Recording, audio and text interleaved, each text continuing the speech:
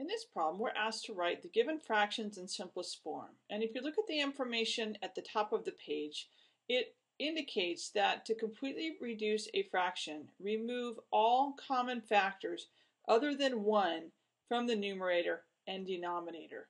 There are many ways to approach these problems. The one that I will show you is just one of those many ways.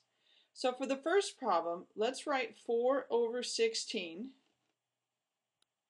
And what we're looking for are common factors between 4 and 16. Well, I can write 4 as 4 times 1, and I can write 16 as 4 times 4. So 4 is a common factor of both 4 and 16.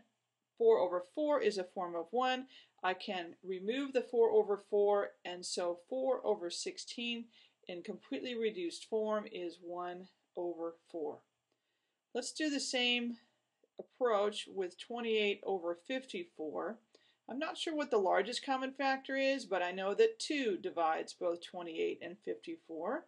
So that's going to be 2 times 14 is 28. 2 times 27 is 54. Common factor of 2 can be removed.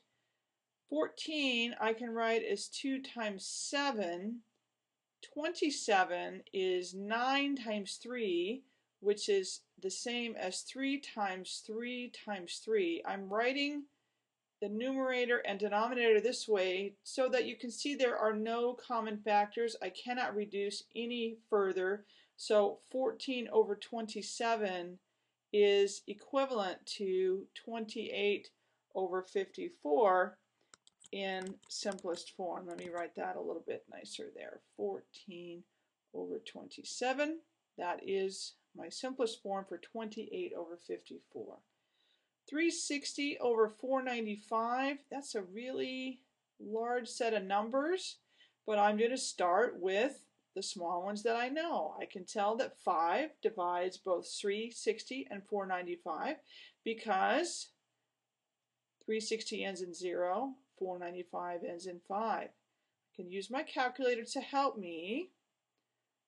360 divided by 5 is 72. So 5 times 72 is 360. 495 is 5 times 99. There's a common factor of 5. I can remove that. 72 and 99, well 72 is divisible by 9. That's 9 times 8. 99 is also divisible by 9. That's 9 times 11. I can remove the common factor of 9. All I have left is 8 over 11. 8 and 11 have no common factors other than 1. So 8 over 11 is 360 over 495 in simplest form.